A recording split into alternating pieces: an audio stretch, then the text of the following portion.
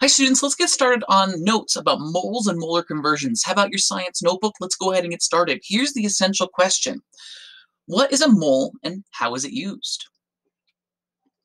Well, we've talked about moles previously. A mole is just a standard international or SI metric unit that represents a chemical quantity. So we've talked about how it represents a general quantity, but we're going to get more specific today and actually talk about what that quantity is. Specifically, a mole is 6.02 times 10 to the 23 number of things. Now that might seem like a weird number, but I want to show you some other special quantities that you're probably more familiar with and relate it back to the mole. If I say a dozen or 1 dozen, your brain probably automatically and quickly thinks of the number 12, 12 things. Now that could be 12 eggs, it could be 12 of anything, it could be 12 people, a dozen people, could be a dozen anything. Same thing with a pair. When I say one pair, you probably think, oh, a pair of shoes is 2 shoes, or a pair of scissors, or a pair of pants. One pair represents 2 things, and it doesn't matter what we're talking about. Well, a mole is not something you're quite used to. You probably don't think of a number when I say a mole, but to a chemist, a mole invokes the number 6.02 times 10 to the 23 things. These are all special quantities, and we've made these units to manage large quantities a lot easier. And the mole does the same thing for a chemist. This is what that number looks like written out of scientific notation. This is the longhand notation. It's 602 sextillion. This is a very large number and kind of hard to wrap our brain around, but I really recommend if you want to understand how big this number is, maybe go check out this YouTube video called How Big is a Mole by Ted Ed. So why is this such a big number? What is the deal with this really large, really random number? Well, chemists have to deal with very large quantities of things. Because atoms and molecules are so small, there's a lot of them. There's billions, there's trillions of them inside whatever we're looking at. For example, take a look at this pile of carbon here and this number. This is how many atoms of that are in this pile of carbon. And it's a very small pile of carbon. Instead of saying that number, which to tell you the truth, I don't even know how to say, it would be a lot easier to say that there are 3 moles of carbon. So kind of the key thing is moles are typically used to represent the quantities of atoms or molecules. You can represent anything, but typically we use it to represent the number of atoms and or molecules. Now, this is the molar conversion process. This is really what we're using a mole for. A mole is kind of the middleman between grams and numbers of atoms. So if we wanted to figure out how many grams a substance is and we knew its moles, we could do that, or vice versa. If we knew how much something weighed, we can use and figure out how many moles that is. To do that, we would use something called the molar mass, which I'll talk about in a little bit. Now, moles also can take us to the number of atoms. If we knew the moles of something, we can use a special number called Avogadro's number to figure out the number of atoms. Or if we knew how many atoms were in a substance, we could reverse that and figure out how many moles there are. And so, like I said, this is the molar conversion process, and these are the 2 things we need to know in order to go between these units: grams, moles, and numbers of atoms. Let's start with a molar mass. We've kind of talked about it previous, but a molar mass is 1 mole. It's how much you would need to weigh to have 1 mole of a substance. Now, how do we know how much that is? Well, we would use the periodic table. The periodic table, the masses on there tell us the molar mass of a substance. For example, lithium, if you look on the periodic table, its mass is 6.941. And previously we talked about how that represents the average isotope mass of that compound. But a cool thing about it is if we just change the number to grams, if we change the unit to grams, that represents how much you would need to weigh of lithium to have 1 mole of lithium. And that's lithium's molar mass. We can do this for compounds as well. Carbon dioxide is made of 1 carbon and 2 oxygens. And so if we add all of these masses on the periodic table, we would get its molar mass. Or in other words, if we weighed 40.01 grams of carbon dioxide, we would have 1 mole of carbon dioxide. Now, how do we use a molar mass? Well, a molar mass is used in these 2 important formulas. Make sure you have these formulas written down. You might write it on your periodic table or a little note card and keep it because it's going to be really important. These 2 formulas take us from 1 unit to another. For example, this top one takes us from grams to moles. So if we knew the grams of a substance, we can figure out using the molar mass how many moles of a substance that is. Or likewise, if we knew the moles of a substance, we can can use this formula on the bottom to figure out how many grams of that substance.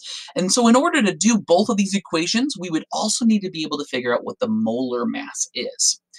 So let's start with a practice. How many moles of our 15.6 grams of copper 2 nitrate? And there's the formula for copper 2 nitrate. So if you look at this practice problem, what we're doing is we're trying to take grams of a substance and we're trying to figure out how many moles of that substance there are. And so we have those two formulas. Can you guess which one we're going to need to use?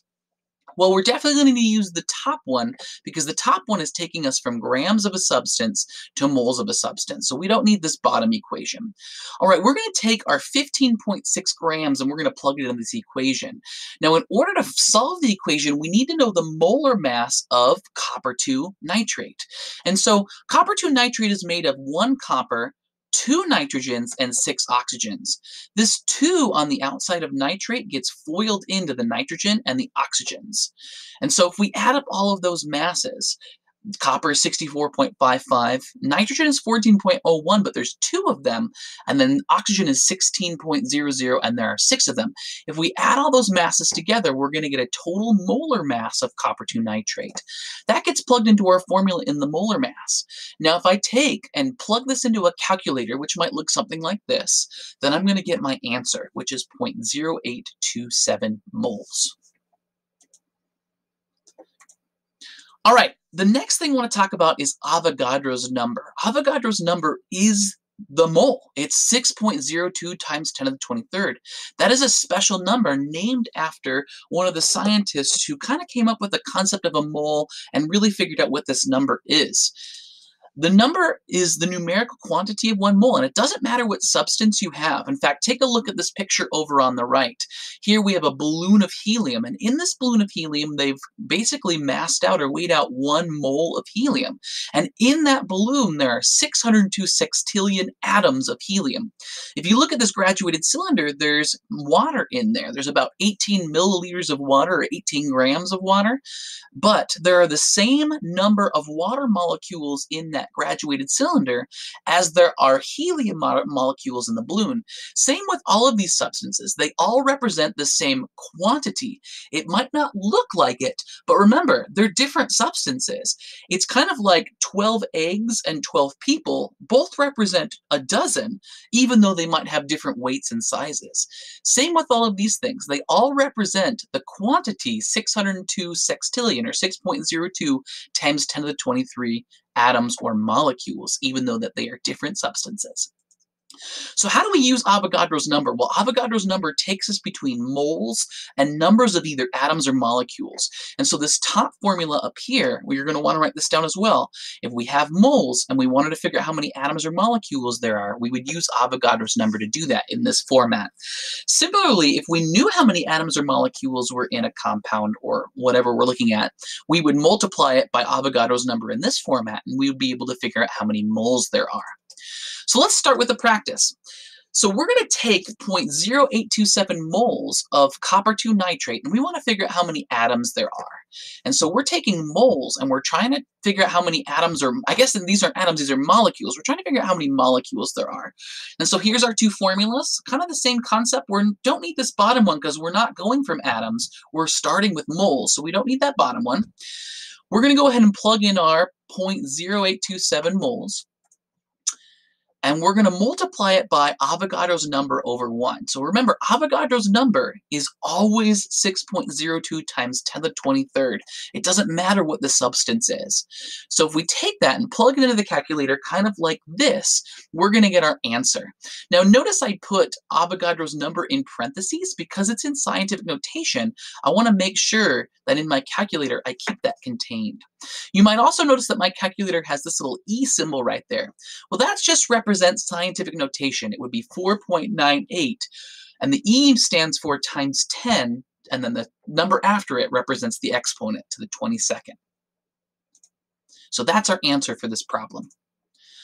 All right, this is kind of everything we just kind of learned in a nutshell. This is the molar conversions chart.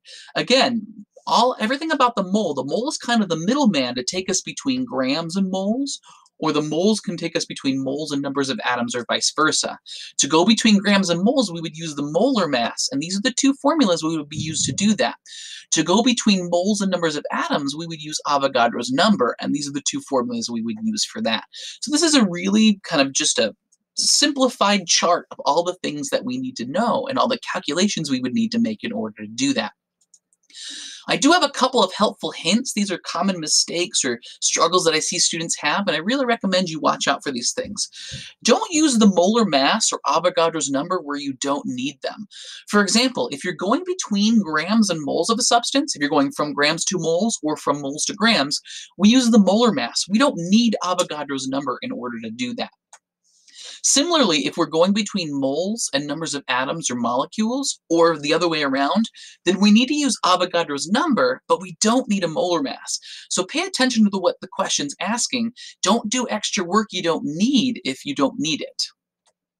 Second is, and I mentioned this before, put numbers using scientific notation in parentheses. For example, Avogadro's number, 6.02 times 10 to the 23rd, I always contain that in its own parentheses, and so the calculator won't mess things up. Remember, the calculator has to follow orders of operations, and if I don't put those things in parentheses, it might screw up my calculations. All right. Let's do one more practice. I really recommend you pause this video and see if you can do it yourself. It says, what is the mass of 1.93 times 10 to the 24 molecules of calcium chloride? A couple of hints here. You're going to need a formula for calcium chloride. Also, you're going to go from molecules to moles, and then you're going to go from moles to grams. So you're going to need two formulas to do this. Pause the video, see if you can figure it out. Did you try it yourself? I hope so. Let's see if we can go over that answer and see if you got it right. All right, the first formula we're going to use is the one using Avogadro's number, specifically in this format. We're going to start with our 1.93 times 10 to the 24, and this is numbers of molecules. We're not dealing with atoms because it's calcium chloride, and we're going to figure out how many moles that is. Remember, Avogadro's number is always 6.02 times 10 to the 23rd. And so if I plug that into my calculator, and it might look something like this, then I'm going to figure out that the moles is about 3.21 moles. But that's not the question. It wants to know the mass. So I need to do one more step. I need to take my moles and figure out how many grams there are. So I'm going to take my 3.21 moles and plug it into this new equation. And this time I'm going to use the molar mass of calcium chloride. Remember, calcium chloride is CaCl2. That's one calcium and two chlorines. So if I look on the periodic table and add those masses up, then I'm going to get a total mass of 110.98. That's the molar mass, not the mass of the calcium chloride that I have. So I'm going to take that molar mass and plug it into my equation, and then I'm going to get an answer if I plug it in. So here's the answer in my calculator. It's about 356 grams. So if I had 1.93 times 10 to the 24 molecules of calcium chloride, then that's approximately 356 grams. Or if I weighed 356 grams of calcium chloride, then I have that many molecules on my scale, which is really neat. All right, that leads us to the end of our notes. Take some time to review these notes. Go back, highlight key terms. Ponder and ask questions. Even if you don't have a question, maybe try to think of your own questions and see if you can come up with your own ideas to really understand the material. Or go and find your instructor or other study group and see if you can ask the questions there to really understand it. Finally, summarize the essential question. Answer it in a deep way with some examples and some facts. All right, good luck.